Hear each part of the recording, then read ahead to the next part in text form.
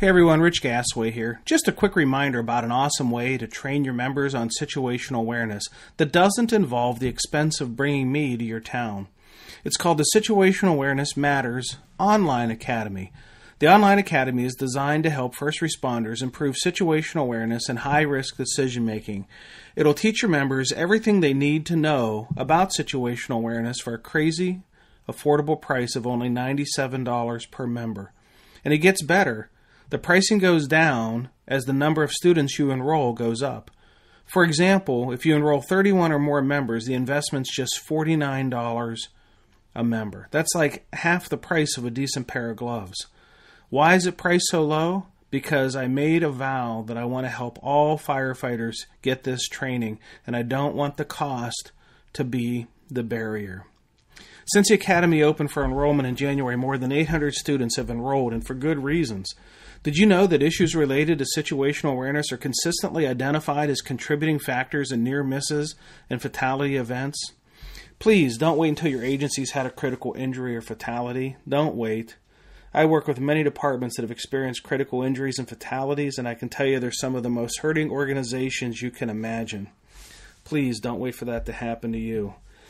I can help your members take their understanding of situational awareness and high-risk decision-making to the level that it needs to be. Visit samatters.com, click on the green button on the right side of the home page. There are 2 enrollment levels. For those that are enrolled in the premium class, they get to participate in a monthly webinar where I have thought leaders talk about important safety topics. Past guests have included Dave Dotson, Dennis Rubin, Chris Naum, Doug Klein, Joe Prenesti, Ron Canterman, John Murphy, Dan Sheridan, and more. Again, these webinars are exclusively for the premium enrolled students, and they get playbacks in the course room in case they can't attend live.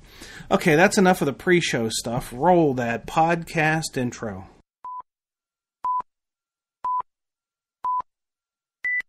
Today's episode is sponsored by Midwest Fire. For more than 20 years, Midwest Fire has been manufacturing high-quality tankers, tanker pumpers, and fire rescue vehicles in the United States and Canada. Keeping firefighters safe while enhancing their capabilities is what they do best. To learn more, go to MidwestFire.com.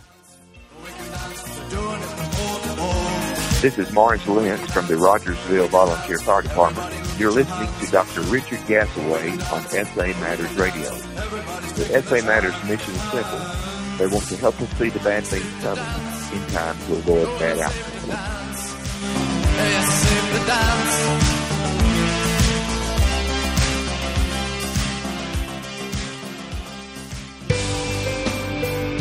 Hello, and welcome to episode 184 of the Situational Awareness Matters radio show. I'm your host, Rich Gasaway. The purpose of this show is to improve situational awareness and decision-making for individuals and teams who work in high-risk, high-consequence, time-compressed environments with changing conditions. The SA Matters mission is simple: to help you see the bad things coming in time to avoid bad outcomes. Did you know I've been sharing this message of situational awareness and high-risk decision-making at live program events for 12 years now, and have trained just over 59,000 students, including first responders, industrial workers, military personnel, business leaders, medical professionals, utility workers, aviation workers, and more. Really, this message is for anyone who works in environments that are high risk and high consequence. If you or someone you know could benefit from training on situational awareness and high-risk decision-making, ask them to reach out to me by visiting samatters.com and clicking on the Contact Us tab. If you're new to this podcast, you've got some homework to do by going back and listening to some past episodes. I've released a new episode of this podcast every Tuesday. Never missed a week for more than 3 years. That's 184 episodes. No other podcast focused on improving worker safety even comes close to that track record, and I do this for you, the listener. You truly inspire me. And let me say this, I'm here for the long run, and for so long as I'm able, I'm going to continue to share this message, a message of hope, a message of inspiration, and a message of encouragement for everybody who works in high-risk environments. I want to make sure that you know how to develop and maintain strong situational awareness and how to make quality, high-risk decisions.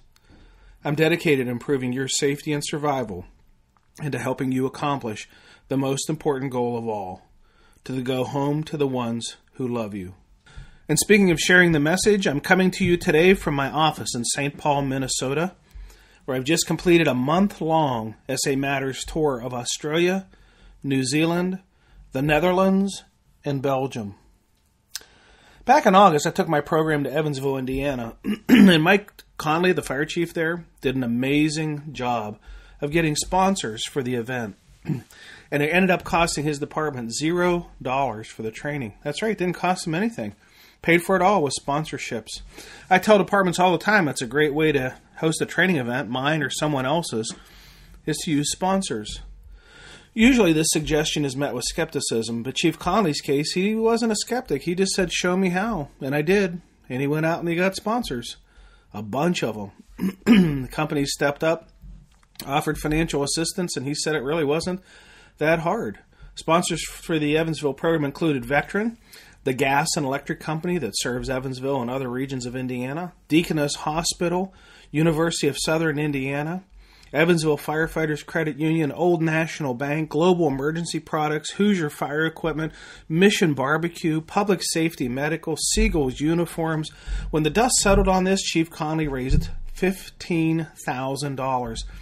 That paid for the program, a situational awareness book for every attendee, paid for the venue, provide lunches for all the attendees, and because all of that together didn't cost $15,000, he now has seed money for another program in the future. How cool is that? I tell departments with limited budgets all the time that this is the way to go, and it is. If you want to host a program but you have limited resources, contact me, and I'll help you do what Evansville did, host a program using sponsorships. I always say where the will is strong, a way can be found. And folks, this training on situational awareness and high-risk decision-making, it's a game changer. It really is. How do I know? Attendees tell me all the time. They tell me at breaks. They tell me at lunch. They tell me at the end of the day when the program is done. They send me emails. They post on my social media. They post on their social media. Understanding how to develop and maintain situational awareness is the foundation for making quality high-risk decisions can truly, and I mean truly, save your life. There's no simpler way to say it. One of the questions I get asked by readers and listeners all the time are, when are you coming to my area? I want to attend a program. Or where are you going to be next? Great questions, and I've made the answers really easy to find out. I've created a link right on the homepage of the website. It's just go to samatters.com, click the blue box on the right side of the homepage. It says Upcoming Events Schedule. Here's something else you might want to know. If you want to save some money hosting a program, I do what's called companion programs. Those are programs on adjoining days to other programs. So if you see I'm delivering a program within a few hours of you and you want to tag along as a companion, contact me. You can save as much as 20% off of a program cost by being a companion. And I do over 100 of those, and no one's ever complained about saving money and getting good training. That's a win-win scenario right there. Okay, today's feature segment is part 2 of a 3-part interview that I had with 2 members of the St. Charles, Missouri Fire Department about a significant near-miss event they had on January 3rd, 2014 at a single-family residential dwelling fire on Nancy Drive. Captain Chip Ashford and Battalion Chief Dan Casey share the events as they unfolded. The thermal assault endured by these firefighters resulted in injuries that included 2nd and 3rd degree burns and a shoulder injury from a bailout out of a window. When I'm done with the feature segment, stick around and I'll tell you where you can attend an upcoming Situational Awareness Matters Tour Stop event. Who knows, maybe I'll be right in your state or right in your county soon. All right, we're going to jump right into our feature segment, but remember, this is part 2, so if you haven't listened to part 1 yet, go back and listen to episode 183 first. Okay, let's pick the story up where they start to talk about the change in conditions. They open that back sliding glass door. They put the fan in place, and as soon as they start to do that and Dan can tell you on the video. I mean, that's the moment where it's almost so bad where there's so much smoke now where the guys have to put their face right down next to the fan to even be able to start because they can't see it. And then you can just start to see the smoke churning and without looking at the timeline, but it's, within a good 10, 12 minutes from that, when Dan shows up with his camera and you look at the front of the building, the smoke conditions coming out of the front door are significantly different than what they were when the first companies got on the scene. All right. Keep the story going. Well, basically, those smoke conditions, because as soon as in the video, which was really great about having that video, is you can see the moment that they open that sliding glass door. They talk about the sliding glass door, and you can see that there's smoke coming out of the basement in one direction, and as soon as they open up that sliding glass door, instantly the smoke conditions change directions, or the smoke changes direction and speeds up. Now, they haven't even started the fan yet. We have that, and we talk a little bit about the wind direction. It's coming directly towards the Charlie side of the building. And we talk about flow path a little bit. We got that huge sliding glass door on the backside with a 17-mile-an-hour sustained 40-mile-an-hour gust coming in the backside, going past all these guys and coming out the front door. To the point in the video, you see these guys standing at the front door, and black smoke's just coming out of the front, and then it stops. Well, why does it stop? It's two firemen coming out of that family room, walking down that hallway and coming out the front door. Well, as soon as those two firemen come out the front door, that smoke just starts back up again. And it's incredible to watch that. And that's by that time, the fan is running and blowing out towards that sliding glass door. So you have all that energy trying to blow out the door, and you have all that wind coming in, and it's still pumping smoke out of the front door. And it's a really good example of flow path, and that's where we kind of get into it in class. But basically at that point, and it's basically a theory as you put it all together and you listen to the interviews and all that Dan and I put together. But because Tim talks about it in his interview where he comes to the top of the steps and everything, he's like, I just see orange. He's like, the only thing I do remember is I see that fan to my left, and it's completely engulfed in fire, and it's pointing at the back door. But basically what we think happens is, at some point that fan is trying to keep that wind in check to a point, which we know, some of the NIST studies and all that stuff, really about an 8 to 10 mile an hour wind can overtake a positive pressure fan. So Can let me ask you a question. I know you said initially the order was to positive pressure. They decided to negative pressure. Is the fan now back in the direction of positive pressure? No, it's still facing that back door. So they're trying to draw the smoke out of the basement and blow it out the back sliding glass. Okay. Keep going. But the problem is, that essentially that wind just overtakes the positive pressure fan. I mean, it's holding it to a point, but like Dan said, you can see the flow path and you can see it still overtaking it and coming out the front door, because that's the only two openings that are open right now, is the sliding glass door in the front on the Charlie side and the front door on the Alpha side. Everything else is closed. Every window's intact. Everything else is closed up. So as it's overtaken that, at some point, enough smoke is generated in that room, heat and smoke is generated in that room, and that fan cuts out. And it stops running, obviously, because it's a gas fan. Well, when it does, now it just gives it a direct flow path to go right out the front door. There's nothing holding it in check. You got that 40-mile-an-hour wind gust pushing in the back. And the second battalion chief that arrived on scene from Central County was a safety officer and was in the rear of the Charlie side of the building. And he calls out over the radio. You hear him say, "Hey, I've got some fire here on the Charlie side in that living room area." He says, "Hey, I got it. It's in some bookshelves and it's starting to roll over the ceiling." Well, I think it's about 48 seconds later, you hear him call and say, "That room is now fully involved. I need a line around here to the Charlie side of the building." And that's where Dan's video picks up as a PIO. Now you see the front of the building and the smoke coming out, and then Dan starts to make his way around to the Charlie side of the building, and all you have is a fireball blowing out this sliding glass door. And it's a great, fortunately, unfortunately, right? It's a great video of the wind-driven fire. I mean, it's the true thing that we talk about. The changing of fire patterns. At one point, the fire is actually going down instead of going up. It's wrapping around the side of the building, and it's just that constant change of direction because of the wind. Where are the firefighters at right now? That's exactly what I was going to kind of put everybody into place here. Yeah. the reason that fire was allowed to get going. Now, if you think, hey, I got a line controlling the point of egress at the top of the steps, the guy should be able to hit that no problem. Well, this is where we have our closed loop communication problem. We have a crew, because we're, I think we had 5 units on the scene at the time. And we talk a little bit about span of control. The incident commander has 5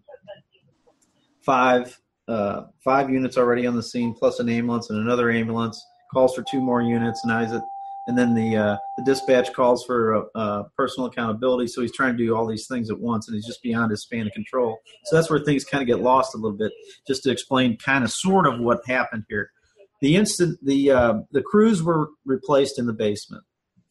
And then so the initial crew, Matt and Scott, the initial crew that came in the first time, are now going back in for their second time, and they go down in the basement to finish up the job. Because as Matt would say, nobody's going to finish putting my fire out. He's going to make sure it's done, right? He's a real fireman's fireman. And so those 2 guys are down there working in the initial fire room, making sure everything's out. There was a crew that was sent in to replace the crew at the top of the basement stairs to hold the point of egress. At this time, at one point in time, they had called for a second line down there for a little bit of overhaul on the other side of the basement. So if you can imagine, Matt and Scott are working in the Bravo kind of quadrant of the basement, and these guys would be working in the Charlie side, basically the other side of the steps in the basement. And so those 4 firefighters are down there working. And if you ask any of those 4 firefighters what the fire conditions were down there at that time, they would all 4 tell you that the fire was out in the basement. They were just doing overhaul, hitting hot spots, no big deal. What happens is when those guys are called down to the basement, that's the hose line that was to hold the point of egress. The incident commander calls to replace that line with a third line to protect that point of egress. You can clearly hear it on the radio that's called for, but at the same time that company officer was listening to that radio traffic, his engineer was having a conversation with him, and he had just come out of the building and was being replaced at that time. So there was a lot going on for him, so he didn't necessarily get that radio traffic. He didn't hear it at that time, so he didn't respond. So he never really necessarily got that information. Well, the incident commander has so many things going on, he didn't wait for that response to make sure that situation was happening or that command was being taken care of. And so now we have 4 firefighters in the basement with 2 hose lines and no hose line at the top of the steps, and nobody had done any checking for extension. So that's where our problem comes in. And we not only do we have that, now we've got a positive pressure fan blowing at the point where the extension did come through, which was the wall on the Bravo side towards the back of the building. It had come through the electric, the chases and the electric and things like that, through the walls. So when all this is going on, we have 4 guys in the basement and nobody on Division 1 at the time. The safety officers in the back of the building says, hey, we got rollover on Division 1 on that Charlie side coming from that wall where they had the extension. And so they call for another hose line to come in and take care of that. They had a RIT line out front, and the RIT line was not charged. It was just laid out, ready to go. It was on a separate truck. It had 1,000 gallons of water. So as firefighters, the crew that was assigned to take that extra line in was one of those 2 extra pumpers that was called in. The company officer goes in, looks, and says, "Yeah, we got a fire. We need the hose line." Tells his jump man, "Go get a hose line, bring it in." They were told to get it off of a certain truck. They did not. They saw a hose line laying in the front yard that was unoccupied. So what do? They grabbed that hose line. Why is that hose line unoccupied by the RIT team? RIT team was called to turn the gas off. So they had difficulty because of the weather. Another domino here. The gas meter was right by that basement window where they were flowing water in with that big fog, right? And so that gas meter is frozen. So it takes the entire RIT team over there, and they're trying to figure out, how to get this gas shut off. And as Chip says, it's like a union job. It says one guy working and 4 guys watching or whatever's going on over there. So, so they were distracted a little bit, and that hose line's left in the front yard all by itself. Oh, I need a hose line. What's a firefighter going to do? Instead of going over here and grabbing this off this other truck like I'm supposed to, I'm just going to grab this one right here. So they grab it and they start calling for water. Well, where's that company officer going to call for water from? The truck that they were supposed to get the hose line from, right? So not the hose line that's off of. So now we're calling for water off of a truck, and by that time, somebody goes running up to that truck and says, "Hey, charge your line, charge your line." And that engineer says, "I don't have any lines off my truck to charge." So we never do get water. Therefore, that fire is allowed to progress. And because of the wind conditions, it's progressing fast. And we talked to that. We interviewed that company officer and said, what were your conditions when you walked in? He says, I had a normal run-of-the-mill looking kitchen fire kind of thing, burning up the walls, rolling the ceiling. He said, by the time I turned around and went to get my jump man for that hose line and yell at him for not having water, by the time I turned around to go back up there, he said the fire had completely engulfed that entire room and was rolling down the hallway at him, and they had to evacuate. Yeah, he describes it as laying underneath a fighter jet engine. As they're crawling down the hallway, he says, I'm sitting there in the hallway, I'm waiting on the line, and so I look up and I feel some stuff fall on my shoulders, some debris fall down onto my shoulders. And he said at that point I look up and it looks like a jet engine flowing down that hallway. And Dan talks about it, we talk about a Venturi effect, and you're taking that huge room of fire and shoving it into a 36-inch hallway, and now it just speeds up and comes down the hallway. He says it's blowing over the top of his head. They can't get water. He is a late arriving company, so he has no idea where people are at. He doesn't know there's anyone in the basement. So, just crew safety. He says, okay, hey, guys, we're going to pull out of the building. We sound the evacuation horns. But those guys are still in the basement at the time, and he has no idea. So what happens is with these guys, these 4 guys in the basement, Tim, who was on the ambulance, and Kirby, say they're at their 50% mark, and they're going to come out of the basement. They tell Matt and Scott at the other end of the building, hey, we're leaving. And he's like, okay, no problem. And Matt says, hey, I had this little one more piece of ductwork that he wanted to pull down before he went out. They were about 50% too. Wait. I'm sorry. Has the evacuation order already been sounded? I mean, no. Okay, so we're kind of backing up on the timeline from these guys that are getting pushed off that Division 1 hallway with that jet engine fire. We've backed up in the timeline some? Yeah, so we backed up in the timeline in the sense that right before the evacuation sounds, this is the conversation going on between the guys in the basement. Like Dan said, Tim and them say, hey, we're at 50%, we're going to head out, things are going okay. The problem is, and it's that drop in communication, is right as all of that is going on, they're calling for a 20-minute accountability. And they've also told those guys to evacuate the basement. But they haven't heard any of that radio traffic. They missed all of it. And Dan always talks about, he said, I've asked all 4 of those guys, did you hear any of that radio traffic? And they're like, nope, we didn't. We had no idea what was going on. You've got guys screaming, dropping the F-bomb on the radio, calling for water on that first floor. And I asked all 4 of those guys, I said, did you hear any of that radio traffic where they're screaming for water, talking about, I mean, you can see it in the video. I mean, guys are screaming on the radio for water, and none of those 4 guys heard any of that. All 4 of them have radios? All 4 of them had radios, yeah. Did you confirm the radios were on the right channel and on and all of that? In other words, was it what was going on inside of their mind with their hyper focus on the task and such that was causing them not to hear the radios? This wasn't a radio problem, right? I don't believe it was a radio problem at all. No. Okay. Yeah.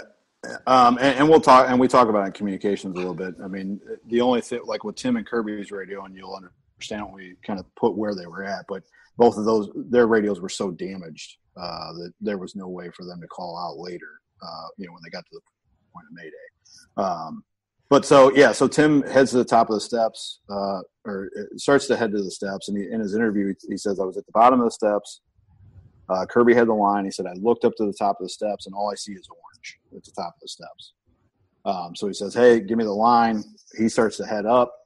He says, I open the line. I start to flow water, and then everything darkens down. And he truly says, I thought I got it. I thought I got it. And then all of a sudden, I see orange. And he says, I looked up to the top of the steps, and all I see is orange at the top of the steps. So he says, hey, give me the line. He starts to head up. He says, I open the line. I start to flow water, and then everything darkens down. Like, I knocked it down. I thought I got it. We're getting a little low on air. So he's like, hey, let's just head out, and we'll figure it out from there, you know. So as soon as he said, I put the line down and I started to hit the top of the steps, and it comes back with a vengeance. And he said, I'm completely engulfed in fire. He said, I reached down to try to find the line again, and I couldn't find it. You know, and he really beats himself up about it. And that's part of what we talk about in class, the mental side of all this and the aftermath of it. But, you know, he really beats himself up about it. And I said, well, Tim, you can't – when you look at and you play it all out, I understand why you couldn't find it. Is because you knock it down, you lay it down. When we had his SCBA mask tested from Scott, they said it took an 1,100-degree blast directly to his face piece. So that's that moment we think he takes this 1,100-degree blast directly to his face piece, to his body. So it's the shock to your system, you know, all that stuff, the moment, you know. And so now he can't find the line, and he has to make that split-second decision. So he says, hey, we're just going to head out. So they take off down the hallway, which actually they're at the top of the steps. They're looking at the living room, and it's a complete 180-degree turn to head to the front door. He says, I look down that hallway, and it's completely engulfed in fire, so I know I'm not going that way. So he goes straight across to the right, which actually leads into the kitchen, and Kirby's just following along with him at that point. They head into the kitchen. He's feeling the wall, and the first opening he finds is into the dining room. So he makes the right turn into the dining room, and now for the next and all that at that time, as far as timeline goes, when he says he's making the right into the dining room is when the evacuation tone started. So that's when the horns go off.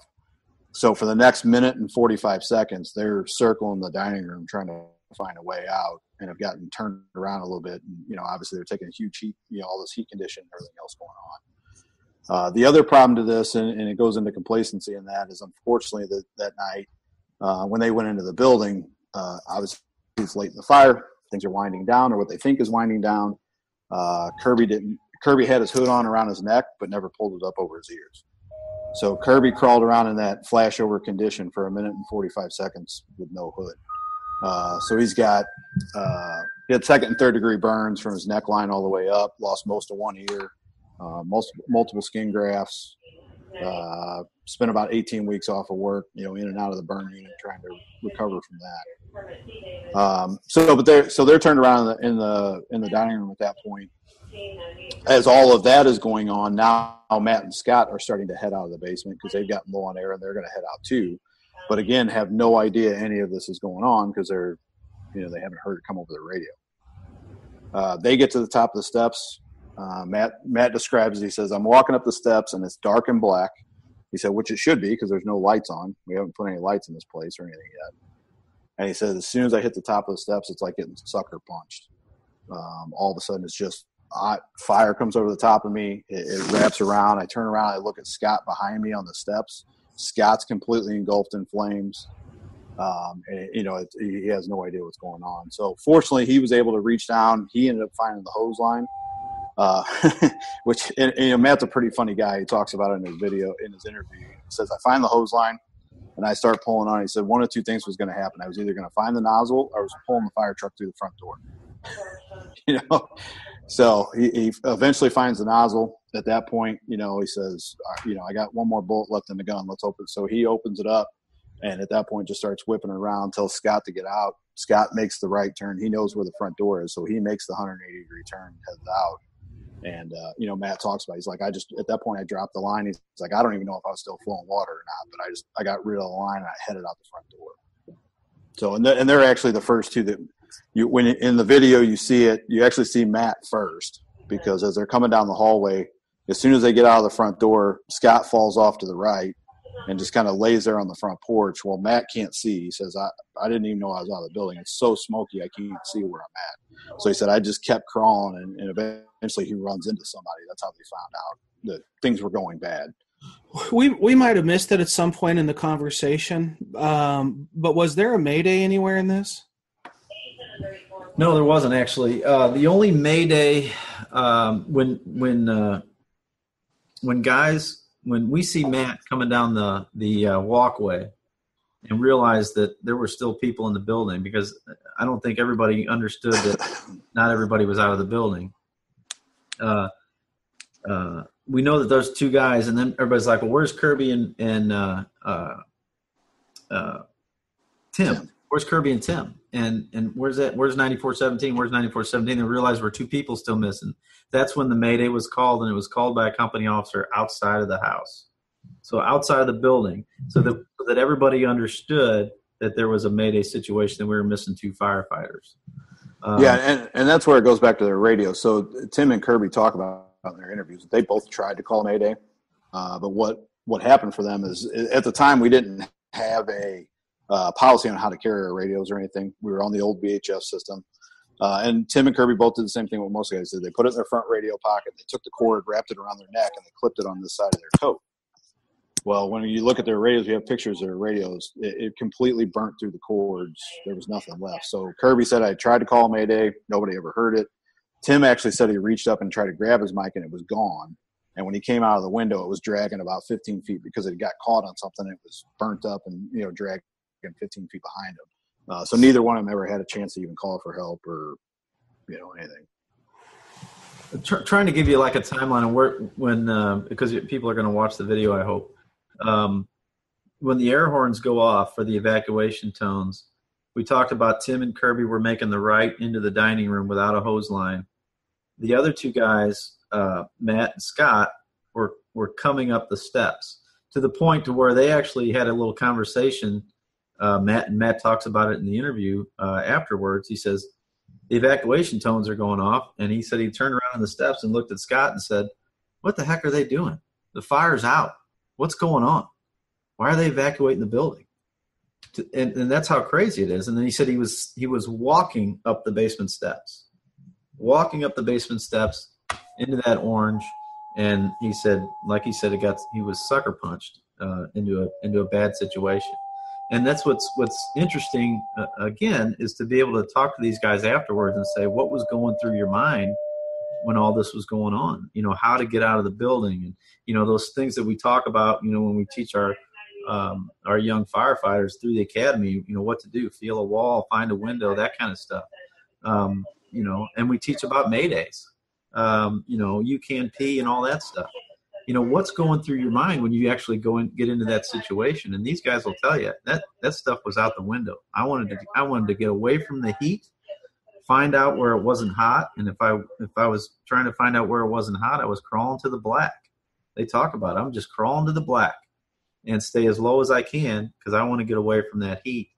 And to talk to guys who were that close to not making it out of the building, it kind of gives you a little bit of a better perspective on what we really need to be instilling in our firefighters. Of if you get into a situation, hey, let us ask you the questions about, I want to know what your problem is and where you think you're at and stuff like that. But, just tell me that you have a Mayday. I'll ask you the right questions just so you can get it out, because most of the time they're trying to just get the heck out of there as fast as they possibly can. Yeah. Yeah. Kirby talks about it specifically. He says, in his interview, he says, that you can't pee stuff, how much air I had. He's like, I couldn't remember anything. He said the only thing that was on my mind at that point was not dying. That was the only thing going through my mind. And like Dan said, it specifically, Tim and them both talk about it, is that I knew this, if it was orange over here, that was hot. Black over here is not as hot, so that's the direction I'm going. And that's why they end up getting turned around a little bit, is because they're basically, at this point, they've lost their direction. They're just trying to get away from the fire. And about that minute 45-second mark after the evacuation, when they're circling around in the basement or in the dining room, Tim says, I got to the point where he said I was just tired of burning up.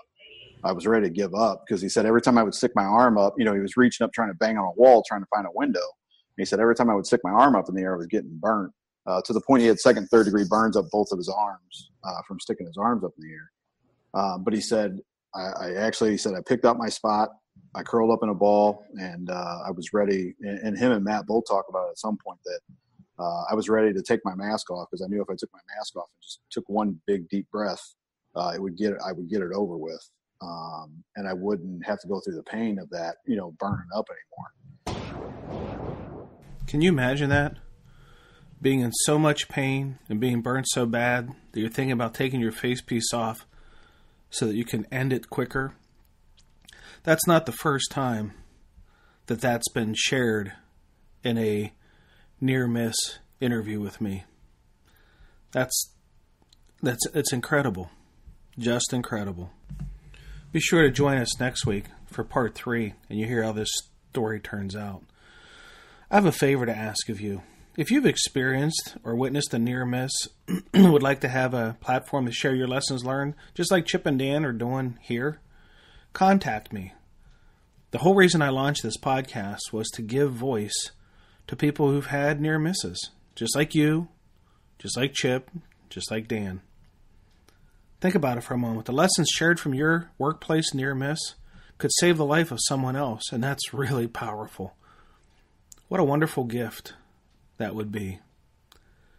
Contact me if you want to share your experience. If you want to send me feedback, just go to the SA Matters website, click the Contact Us tab, send me your feedback. You can contact me on Facebook, Twitter, or LinkedIn as well. In the event you've missed me somewhere along the road or you're not connected with me on social media, recent Situational Awareness Matters tour stops have included Cleveland, Ohio, Nashville, Tennessee, Evansville, Indiana, Redmond, Washington, Lexington County, South Carolina, Chesapeake, Virginia, Richmond, Virginia, Topeka, Kansas, Kansas City, Missouri, Davis, California, Dallas, Texas, Sydney, Australia, Melbourne, Australia, Perth, Australia, Wellington, New Zealand, Auckland, New Zealand, Antwerp, Belgium, and Amsterdam, Netherlands. During that international tour, I delivered 14 programs and flew 77 flight hours. Now that I'm home, I'm pretty darn tired. I crossed 53 hours of time zone changes in the month of October. That's crazy. Now I absolutely love what I'm doing and feel so blessed to be able to share this message with first responders, business leaders, industrial workers, medical and military personnel, specialty trade workers, and others throughout the world. Now that I'm back, if you want to join me, November 2, I'll be in Billings, Montana, doing a program for Phillips 66 Refinery. November 4th, Madison, Wisconsin. November 9 to 12, Clearwater Beach, Florida. November 16th, back in Billings, Montana, with Phillips 66 employees again. November 20th in Boston, Massachusetts. November 30th to December 2nd, Evansville, Indiana. December 5th, the All Hazards Incident Management Team Association Conference in San Diego. December 7th and 8th, Niagara Falls. December 11th, Canfield, Ohio. December 12th, Wintersville, Ohio. December 13 and 14, Solon, Ohio for an evening program. December 14 through 16, Twinsburg, Ohio for daytime programs. And sometime in early December, my son Cameron and his wife and Alicia are going to be expecting their first child, my first grandchild. I'm not sure if I'm ready to be a grandpa yet, but from everybody I've talked to who are grandpas, they say it's the greatest, and I'm really looking forward to that. If you want to see the location of all the upcoming Situational Awareness Matters tour stops, just head over to the SA Matters website, click on that blue box on the right side of the home page. Check back often, though, because the schedule changes quite a bit. I'm actively booking programs now for 2018, so if your company or agency or association or regional conference or state conference or national event might want to host a program on safety, situational awareness, high-risk decision-making, safety leadership, just contact me through the samatters.com website. Contact me tab, top of the homepage. I have great staff. They'll make the entire process easy for you, I promise. The last time I was delivering programs in southwest Minnesota, I stopped by and visited the sponsor for this podcast, Midwest Fire. Midwest Fire is a fire truck manufacturing company, and they make the amazing all-poly-bodied fire apparatus, and it's changing the industry. You really should check them out, midwestfire.com. That's midwestfire.com.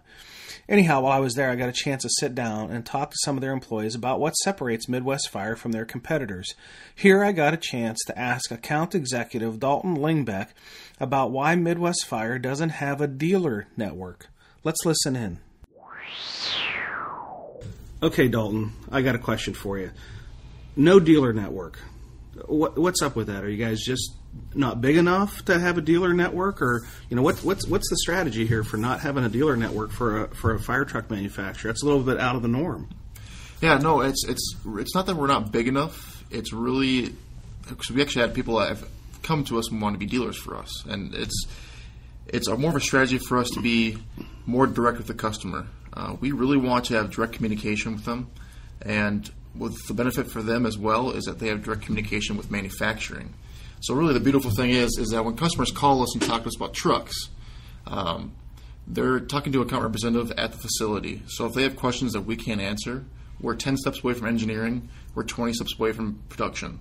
So getting the answers to their questions is really efficient and really easy. It really keeps costs down as well. When you deal with the big guys and they have big dealer networks, they have commission structures for their dealers. You're dealing with a middleman, where we don't have those costs. So we look after our customers, make sure that their trucks are affordable, and we make them even more affordable with not having those dealer networks. And then finally, miscommunication is minimal, basically because, like I said, you're dealing with us at the manufacturer facility. We make contact really efficient, and it's just direct, so it's really nice. Yeah. So if I go to a conference and I see a manufacturer, they have some trucks there, and their booth is just swarming with people, and I'm not guessing, I know those are all their dealer reps. And then I walk over to Midwest Fire, and I see your apparatus on display, and I see some of your people there. Those aren't dealer reps. Those are people from right here in Laverne, Minnesota, that have gone to the conference, and you're talking to the direct people that are going to watch that truck being built beyond the walls that we're sitting in. Exactly, yeah. So we don't bring anybody else except people that work and are employed by Midwest Fire. You'll see in our booth, you'll see a variety. You'll see the account representatives, so all your sales guys, and then you'll see some years we bring engineering, some years we bring people from the shop, on the shop floor, from production. Our CEO, Sarah Atchison, is there every single year. You can talk to her. We bring people from the office. It's just, everyone you talk to is directly here at the facility in Laverne, and it's nice. Yeah. So if you're wondering what differentiates Midwest Fire from their competitors, there you have it, right from the horse's mouth. So check them out at MidwestFire.com. Thank you, Midwest Fire President Sarah Atchison and all your staff for your awesome commitment to improving first responder safety. Hey, if you're not a member of the SA Matters community of learners yet, what are you waiting for? There are over 9,000 connected here, sharing ideas about how to improve situational awareness, how to make better decisions under stress, and how to train employees to be critical thinkers and resilient problem solvers. Joining is free, and when you join, you'll get my monthly email newsletter that contains featured content from the blog and the podcast. It really is the best way for us to stay in touch with each other. And the easiest way to join is to sign up like participants do at live events. Text SA Matters to 22828. That's S as in Sam, A as in Adam, Matters, all together, SA Matters, one word, to 22828. 22828. You'll get a message back about getting access to my program handouts. Those are the same program handouts that students get at live events. So in addition to joining, you get the value-added bonus of getting a program handout. That way you can see what's being taught during the classes as well. If you want to get connected with me on Twitter, you can follow @Rich Gasaway on Twitter. We can get connected on LinkedIn. Just search for Rich Gasaway on LinkedIn. You can watch my videos on YouTube by going to the SA Matters TV, all one word, SA Matters TV, YouTube channel. And on Facebook, you can like the SA Matters page on Facebook. Well, that's it. Episode 184 is complete. Thank you to my guests from St. Charles Fire Department, Captain Chip Ashford and Battalion Chief Dan Casey. Thank you to our awesome podcast sponsor, Midwest Fire.